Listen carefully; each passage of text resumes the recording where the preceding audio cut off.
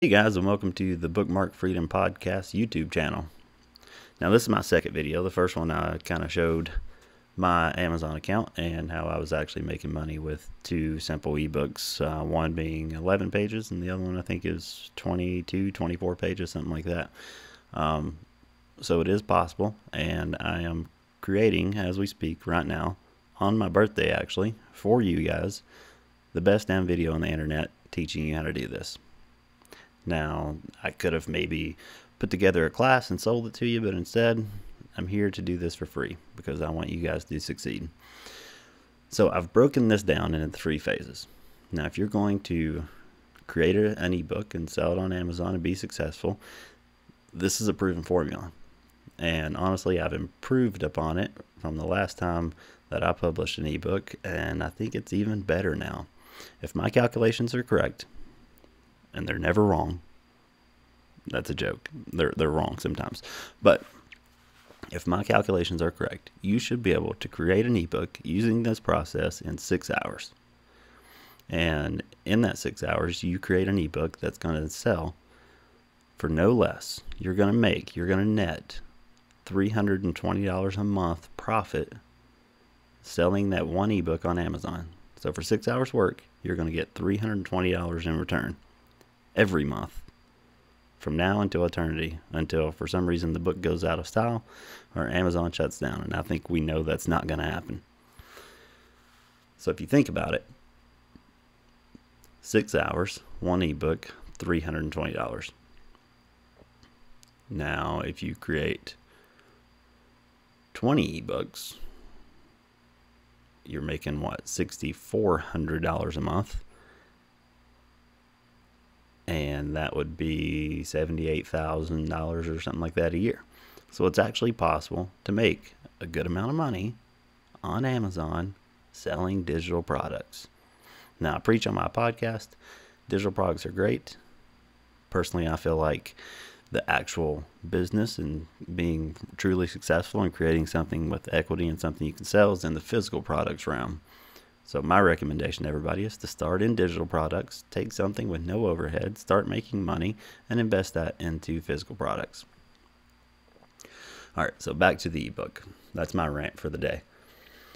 So I've broken this down in 3 phases. Now this is a big list, but don't let it scare you because we're going to break it down step by step.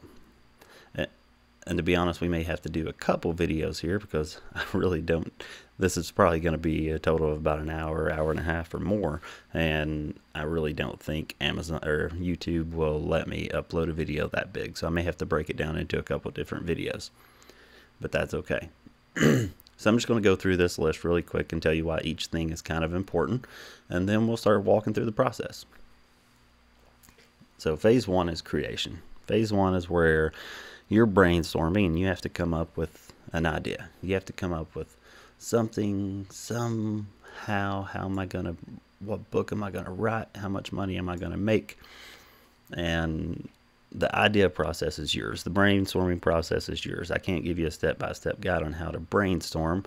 I know a lot of people go to Amazon and look at the top 100 books and they look in certain categories and things like that. Personally, I like to write about things that I've done and things I've experienced, not in the nonfiction capacity, or not in the fiction capacity, but in the nonfiction capacity. I like things, processes that I've done, something that I'm not going to have to do a lot of research or extra effort to create the content. So once you get the idea, you're going to go to your keyword research. Now, the keyword research is probably the most important part here, because that's what's going to tell you your demand, how many people are searching for this each and every month, and it's going to let you know about how many sales you can get. And also, it's going to steer you away from things that don't have demand. You may want to write about, I don't know, the new iPhone 7 or something like that, and then go and do your keyword research and figure out that only 50 people a month search for that. And if that happens, you're not going to want to write that book because it's not going to give you the sales volume that you need to truly be successful. So the keyword research does several different things. From there, once you come up with your idea and you do your keyword research and it's in the demand is in an acceptable range, you're going to go to Amazon and you're going to look at all the books that are already in that category. And you're going to analyze them. You're going to look at them. You're going to look at their ebook covers. You know, what's the quality? You're going to look at their reviews. You're going to read their 3-star reviews. You're going to go over every little detail and see, okay, is this people that I want to compete with? And can I do better than them? Can I create a product that is superior to theirs so I can surpass them in Amazon search algorithm and become the #1 seller in this category? Then you have to come up with your title. Now, people overlook the title. The title is probably one of the most important parts of the book. I know I say everything is the most important part of the book, but this one truly is. This one truly is. Because this is one of 3 key things that are going to entice people to buy or to not buy.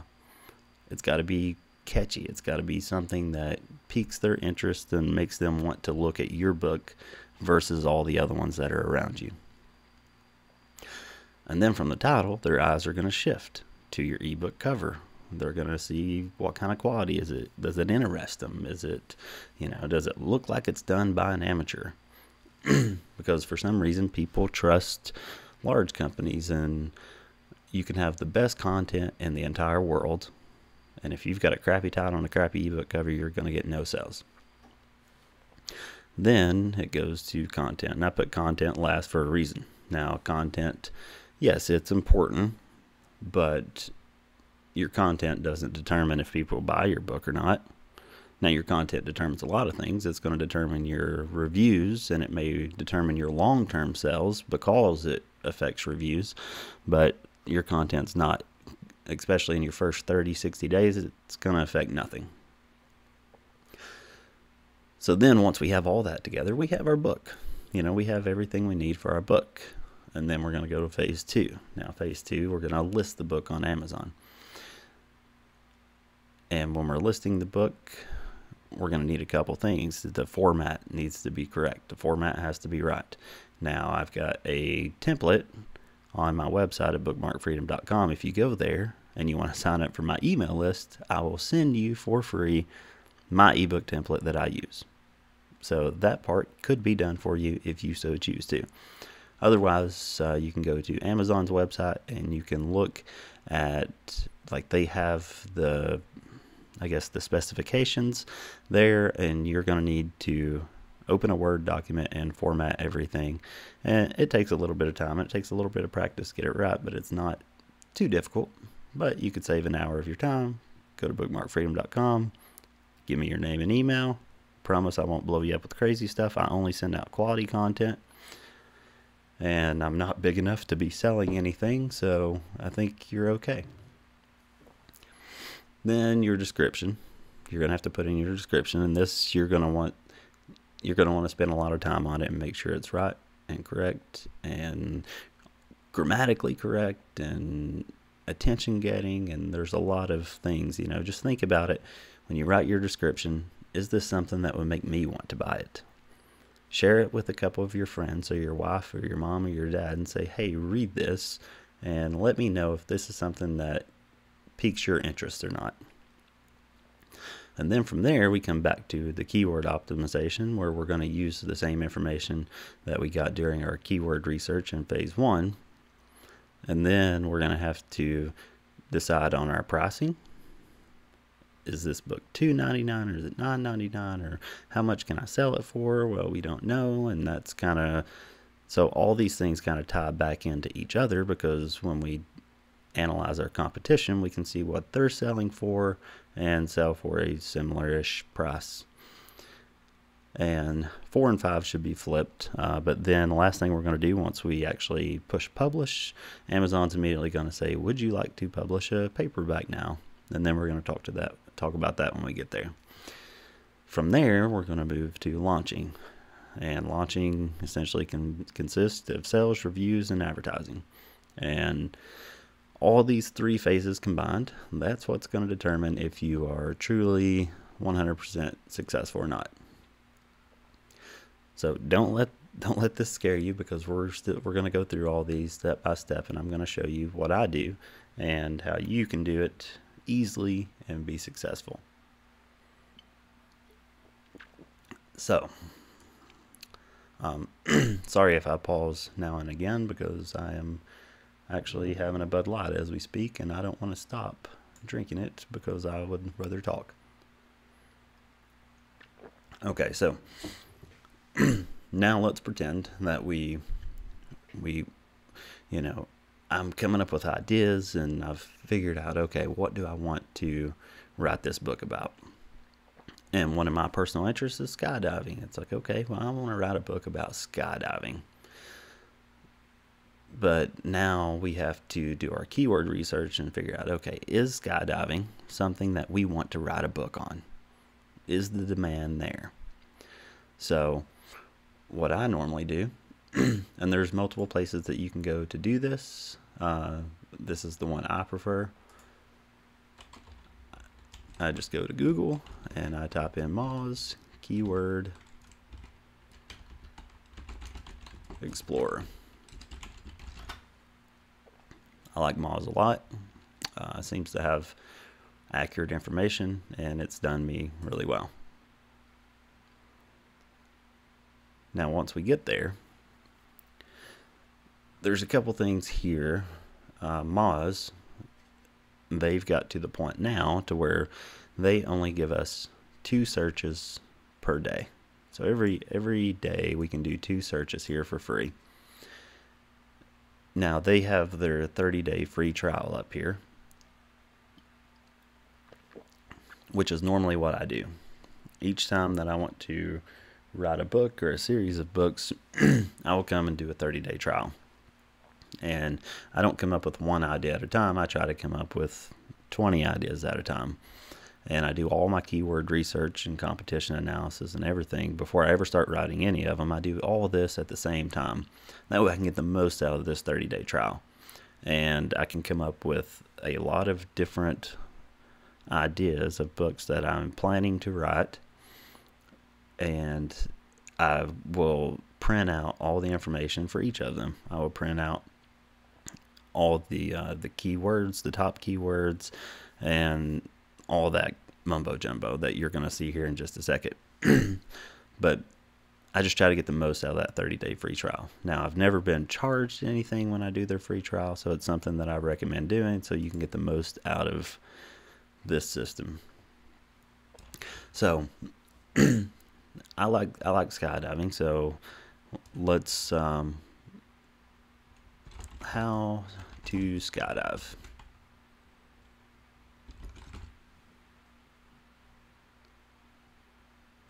And for some reason this thing is not really playing with me today. I never said this was going to be entertaining. Okay, so we're going to type in our keywords, and then we're just going to hit the little search thing over here, and then we're going to have a brief analysis come up, and it's going to tell us. And it's like, okay, well, the monthly volume for this is 51 to 100. It's not that great, but then we can say, okay, well, maybe there's something else related that we can also write about.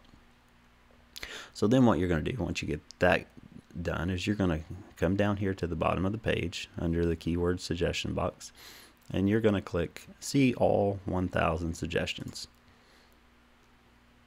And then it's going to bring up an entire list of all kinds of related keywords. So then what I like to do, I like to come over here to the right under monthly volume, and there's a little up down arrows here, and I like to click that. That way it brings the highest numbers to the top. Now for this, there's a lot of different keywords, all related to skydiving. Up here, the top one is 501 to 850. So now looking at this, even though I love skydiving and I would have an easy time writing a book on skydiving, I would probably not write a book on skydiving because it doesn't have the monthly volume that I feel like I need to get the sales that I want to make the money that I want. So I would move on to the next idea. However, we're not going to go through 20 ideas here. Let's just pretend that this does have the volume that we need. Now, personally, I like to shoot for somewhere between around 7,000 and 13,000 for a monthly search volume. Now, if these words were really closely related, and this was 4,000 and this was 2,000 and this was 1,000, then maybe if I could use all of those keywords in my optimization on Amazon, I would still consider writing this book. But I like my first one to be in that range. So the ranges that I stay away from are definitely anything lower than 6,000. I don't feel like anything lower than that, it's really worth my time to write a book, right? Then the other things that I stay away from are the really high search volumes. Anything, I mean, if you come up with a keyword and it's got 350,000 to 1.5 million, it's either too good to be true or you've hit the jackpot, one or the other. Most of the time it's too good to be true. And I don't see too good to be true as in there's not that many people searching for it. But when it comes to books and really anything selling online, when there's search volumes that are that high, that's where the big boys are playing. Now, I'm not going to go create a brand new search engine and day one start trying to compete with Google. It doesn't work. I would fail very quickly because everybody loves Google, and even the number 2 and 3, what is it, Google Chrome and probably Yahoo or something, are still going to kick the crap out of me. Like, I'm not going to go in and immediately start playing with the big boys. I'm doing this because I want to write a book that I'm actually going to be able to be successful with. So I'm not going to go into a market to where there's a lot of large companies and established publishers and things like that. I'm not going to do that. So I'm going to stay away from the big numbers. I'm going to stay within my range, and that's my comfortable place that I feel like that I can be successful no matter what. There may be 1 or 2 big players in there, but for the most part, that's going to be amateurs like me. So now we have to go to step 3. We've got our idea, we've done our keyword research, and we have all of our keywords here. Oh, one other note. Now, if these did meet my standards for monthly search volume, I may reconsider my ebook. Now, how to skydive is way down here at 201 to 500. Now I may consider, okay, maybe instead of writing a book on how to skydive, I would write a book on how to get a skydiving certification. It's still a how-to type thing. I may have to do a little more research on it, but if the search volume was much higher for this one than it was for this one, then I would reconsider which book that I'm going to write. Or maybe I write a 2-part book on how to skydive and get skydiving certifications. But me, honestly, I would probably just write a book on how to get a skydiving certification if the search volume was much higher. The only other alternative is to write a book on how to skydive and include how to get a skydiving certification within the same book. That way I could use both keywords in my Amazon keywords and maybe make a little extra money, maybe price it a little higher, something like that. However, once I go and analyze my competition, I'm going to have to determine if I'm adding a whole nother section to my book, it's going to take me longer to write it. Now I'm adding hours to my time, and kind of the deciding factor is if I add this to the book, can I actually sell it for more? Or is it going to be, if I can sell it for $2.99 with skydiving, or how to skydive, can I sell it for $7.99 with the skydiving certification added into it? In most cases, I've determined that I can't, and the book would probably only sell for the same price if it was just one. So maybe you determine that each of these books can sell for $2.99 a piece, and you write 2 books using the same keywords and the same research. That's kind of what I did with my first book. I did a phase 1 and a phase 2 of a process. I'm not going to tell you what process, but it was a process, and I did a phase 1 and a phase 2. And I did that because I determined that if I put them together, it would have sold for the same price. But now that I've separated them, I'm selling each of them for that same price. And about 70% of people that buy my phase 1 also buy phase 2. So I've doubled my money just by a little bit of strategic thinking. So now we need to analyze our competition. So to do that, all we do is we just go to Amazon and we just type in our keywords, which I did earlier, so it's right here, how to skydive. Now, we're in the Kindle store, so as you can see, a lot of other people do keyword research as well, and most people determine that this was not a good book to write. If the search volume was much higher, there'd be 40 or 50 of them here. But we're going to analyze this one because honestly I think it's a good example. So the title is Skydiving for Beginners, $2.99. Now I'm looking at the ebook cover, and to be honest, it looks very amateurish in my opinion. I mean, it's just a picture with boring font. There's not a lot going on here. Personally, if the search volume was higher and I haven't seen this, I would get really excited because I'm like, well, this guy kind of sucks. And then I would get extremely excited when I look over here and see a 1-star review. Now, I always check the reviews, and I always look at the verified reviews because verified reviews are people who have actually bought the book. When you go to Amazon, you can click only show verified reviews here somewhere. This one may not show it because there's not any unverified reviews. But this is actually good though, because even with the search volume of, what was it, 201 to 500 people searching for it a month, he's still got some sales. You figure 2 to 3% of people actually leave a review, and he has 1 review. I would say he sold at least 50 or 60 of these probably before he got a negative review, unless he just got really unlucky. Now, typically I would be looking for 3-star reviews. 5-star reviews are pretty much everybody who really likes it. 1-star reviews are most of the time. You either have a really crappy product, which if that was the case, you wouldn't have any 5-star reviews, or somebody who's really upset with your customer service or some other thing, and that typically doesn't happen in ebooks. So your 1-stars are rarely happen for ebooks unless it's a really bad product. So typically I'm going to be looking for 3-star reviews because that's the people who bought it with an expectation and didn't get what they thought they were getting. They're realistic people, and you can really count on the 3-star reviews.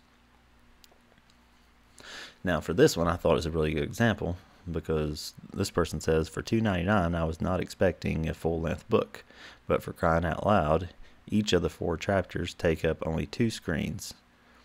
Viewed at 16 blah blah blah. That's right, the equivalent of 8 pages in large print hardcover, and it should have been proofread by someone with solid grasp of the English language. Normally Kindle edition's a good deal, but not this time.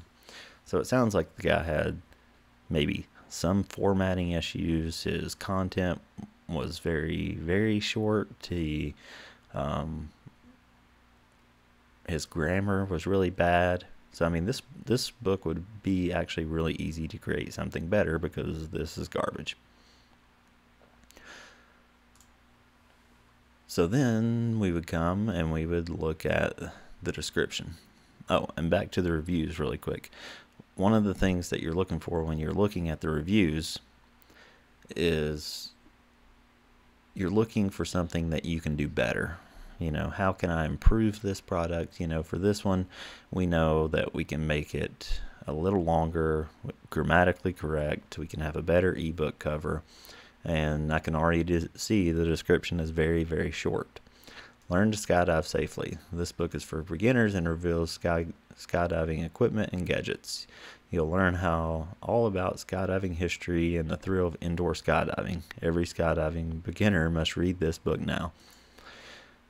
So it's a very short description, and since it's the only one, it's probably the only reason it got sales. I'm honestly a little surprised the person said it was too short, because mine's 11 pages and I've never got a negative comment about it. I think mainly because my content is straight to the point. There's no fluff. It's all, legit, straight to the point, fact after fact after fact, opinion, fact, and it's just all encompassing everything you need to know about the topic, even though it's only 11 pages. Okay, so we know that this is not a good book for us to actually write, but if we were going to write it, our competition is exactly where we want them. And then we'd have to come up with a title. We want something catchy, maybe not skydiving for beginners, and not just how to skydive, but maybe, skydiving 101, how to dominate the air, or something that really grabs people's attentions. And that's something that you're going to have to come up with on your own, kind of like the brainstorming. Now, the great thing is, if you guys wanted to join my Facebook group, you could come and join my Facebook group, and when you're writing your books, you could bounce ideas off of all these other people who interact with each other, and you could say, hey, I'm writing a book on skydiving. What do you think about this title? Or can you give me some ideas for titles? And you're going to have tons of people jumping in and throwing out random ideas, and maybe somebody gives you one that you truly love. So my Facebook group is a really good place to do that, and it's a safe place to do that, and nobody's going to steal your idea, because we all have our own ideas, and we all have different goals and objectives. So go to facebook.com and search for Bookmark Freedom and join my Facebook group. So that's going to take us to step 5, our ebook cover. Now, this is one of the most important parts about the whole thing. And let's search for something else. I don't even know. Let's see. We'll just do how to and see what comes up. So we can look at the ebook covers and we can tell, this is a Dale Carnegie book. It's neat. It's easy to read, even where it's, minimized so small. And you can just kind of look through and see the quality of all the different ebook covers. And you're going to find some really good ones, and you're going to find some really bad ones, and a lot of it is, I guess, subjective. But, some of the things to look for, it's when you do your ebook cover, you have to take into consideration that it's going to be as small as what we're seeing right now. So whatever's on your ebook cover, it needs to be visible. You need to be able to read it. You need to be able to understand it. You need to kind of be able to get an idea of what you're getting just by looking at the ebook cover. And I don't see any really bad examples right now. I mean, some of these are pretty boring. Like, this is not good, I don't think. I wouldn't do white around the edges, because you can't tell where the actual ebook cover ends. And as you can see, this is a new book. It's being advertised, sponsored product. It's got no sales. It's priced too high based on the competition that's around it. So some stuff like that are the things that you want to look for. Now, there's a couple places that you can go to get ebook covers designed. Personally, I like to design my own covers. If you haven't done it, if you haven't taken it upon yourself and you want to be in the digital industry, I suggest you need to start learning. You need to learn everything that you can learn. And if you're going to do ebooks, I would personally start with learning graphic design. Now, personally, I design all my own ebook covers. I design all my own logos. I do everything by myself. So this is my Illustrator file for where I created my Bookmark Freedom logo. And it's really not as hard as people think. And I'm just going to show you real quick, you know, and a lot of it's self-explanatory. Here's the bar of all my tools. Okay, I want to write something, so I'm going to click the T, the thing that looks like text. Okay, I'm going to write,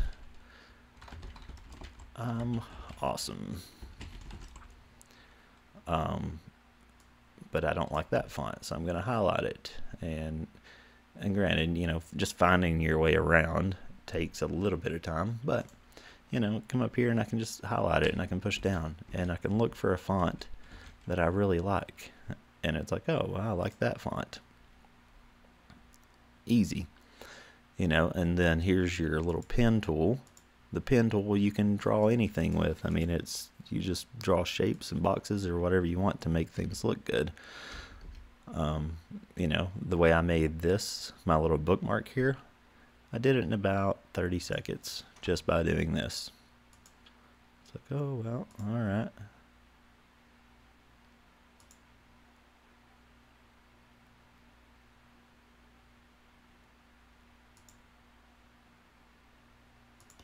And boom, done.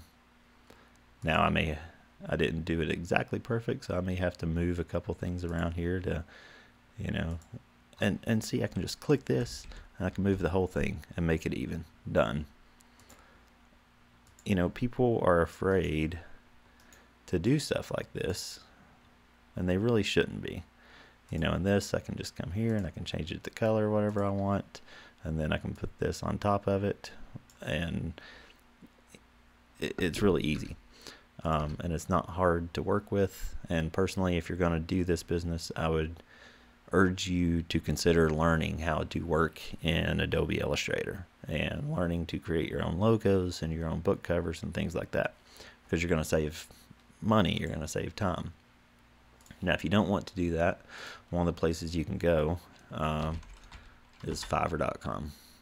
Now, Fiverr.com, it's a website that people do things for $5. Most things are never actually $5, but, you know, so we can say ebook cover.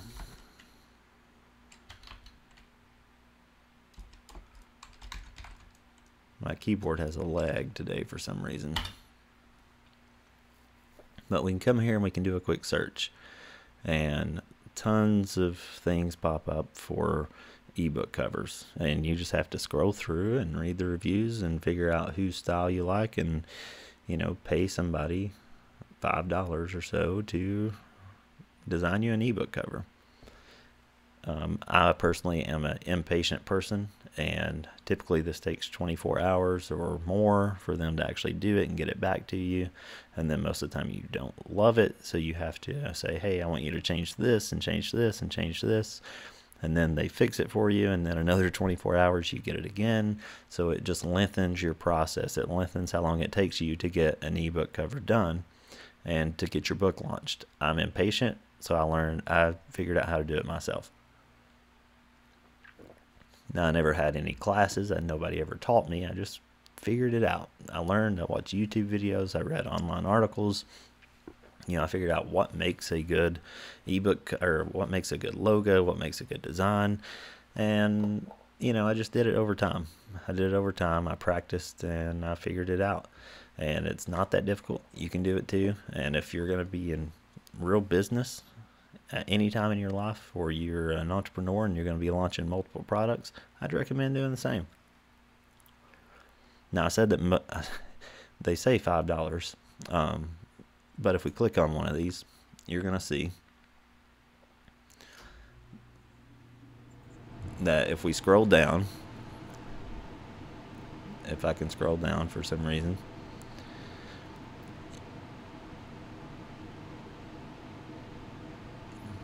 okay, I don't know what it's doing, so I'm just going to drag it over here.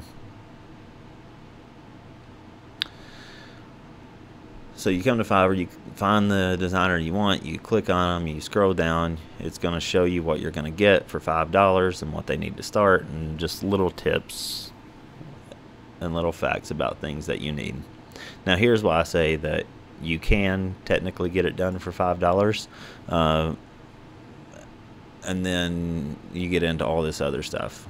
1-day delivery, unlimited revisions. You get a beautiful ebook cover done for $5. But then if you want the source file to where you can, you know, like if I were doing it, that's the file that I could open in Illustrator and make a change. The source file is a good idea because it belongs to you, and to be honest, you could probably use that same ebook cover for several different books in different categories just by changing the name and, you know, changing stuff up. I'm not sure why they put commercial use on here. I think it's just a ploy to get people to give them an extra $10. I don't think there's any reason that you can't use an ebook cover on Amazon that you've bought and paid for. But you know, that's something you can buy if you want. Express delivery, they're going to get it to you faster, an extra $10. A print ready file, an extra $20. Images, another $10. So, you know, there's a lot of things that they try to upsell you for.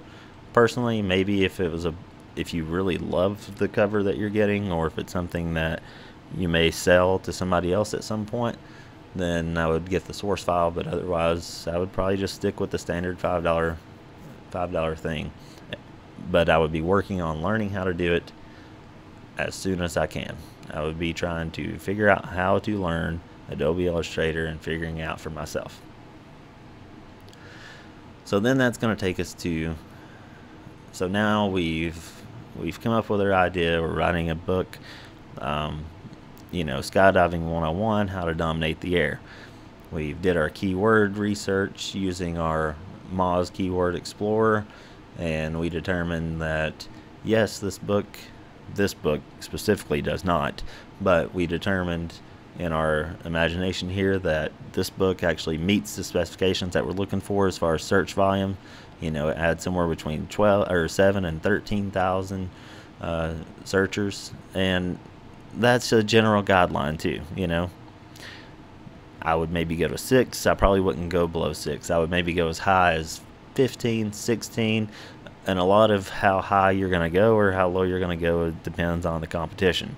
Maybe if I found one that had only 4,000, but I go to Amazon, there's not one single person selling in that category, then maybe I would write that book anyway, because I'm gonna be getting all the sales. I'm not competing with anybody. And maybe if it's 13,000, even if it's 30,000, and then I go to Amazon and, you know, there's only 5 people in the category, or even if there's 50 people in the category, but there's a lot of people with 1-star reviews and their ebook covers are horrible and the competition is not there, then yeah, I'm going to jump into that field. So your competition is really going to gauge how high or how low you're going to go, but for a general rule of thumb, I would say somewhere between 7,000 and 13,000 is a pretty good range. We have our title. We went to Fiverr.com where we designed our ebook cover ourselves, and we have this magnificent e-cover that we're just in love with. Now we've got everything we need for the book except for content. Now, content, depending on what kind of book you're going to write, I would say that you're going to have to do some research, especially if you're doing a nonfiction how-to type book describing a process or how to do something. Then you're going to probably either know it by heart or you're going to have to do some research. And you can use anything you want online. The only thing I would caution you with is do not copy and paste. You know, you can take pieces from here and pieces from there, and you can do all these things, but it really needs to be your own creation at the end of the day. Don't copy and paste, because Amazon, when you publish, which we'll talk about a little more later, they have a 24-hour review process. And during that 24 hours, they actually do a search through the internet based on your book, and they're looking to see if you copied and pasted any of it. If a percentage, I don't know the percentage exactly, is copy and pasted from the internet, your book will get rejected. They won't do it for you. So the content's important, you know, spend a little bit of time on it. Now, here's what I look at. When you first launch your book, and we'll get into this when we get to phase 3 in the 3rd video, but when you launch your book, As long as your title is great and your ebook cover is great and your description is amazing, you're going to get some sales. Now, what's going to determine your long-term sales is going to be your content, because it's one thing for people to buy your book, and then it's another thing for people to buy your book and love your book, or it provided real value to them and they appreciated it. So your content, you really need to put a lot of work into your content as well, even though it's not as important for initial sales. But for long-term stability and for your book to be selling for you for the next 5 years, you need solid content. And that's all I'm going to say about that. Put a lot of time and effort into your content. So that kind of takes us through the phase 1 creation page. And I know this is a YouTube video and there wasn't a ton of stuff to go through here as far as on the screen, and most of it was talking, but I think that is a very good overview of phase 1. It's probably the hardest and easiest part. The hardest part, in my opinion, is coming up with the idea. But putting your book together is probably one of the easiest things to do, and it's fulfilling. It's fun. So I think that's going to wrap up our creation phase. Now, I'm not perfect. I'm a human being, and I probably miss some things. So when you get into this process and you're going through things, and you're going to have additional questions, you're going to have things that come up that maybe I didn't mention, or maybe you're confused about something or whatever. Send me an email or join the Facebook group and ask in the group. But you can send me an email at at Tango, TANGO at bookmarkfreedom.com. Send me an email and I will get back to you. I will answer every question that you have as best as I can. I'm truly here to help every one of you. All I ask in return is to do me a favor. Go to iTunes and check out my podcast. Now, I will warn you, my first 8 episodes of my podcast, I hadn't really figured out the whole audio thing yet. So my audio quality is not amazing. It's just okay. And I finally figured it out. I actually figured it out watching YouTube videos. But I finally got my audio quality up to standard. But go check out my podcast. Go listen to that. I talk about a lot more things. There's a podcast episode based specifically around, should I write a fiction or nonfiction book? And I really go into a lot of detail there, helping you determine what type of book that you should be writing. So go subscribe to me on iTunes or Google Play. Leave me a review. Leave me a 5-star review. I'm doing all this for free. I'm putting out this content. I'm trying to help you. Help me in return. Go to iTunes. Leave me a 5-star review. Come and join my Facebook group. That's all I ask. Otherwise, I will see you in the next video, which will be coming out very, very soon.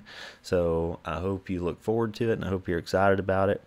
In the meantime, if you're already in the process of it and you need help, send me an email, tango@bookmarkfreedom.com.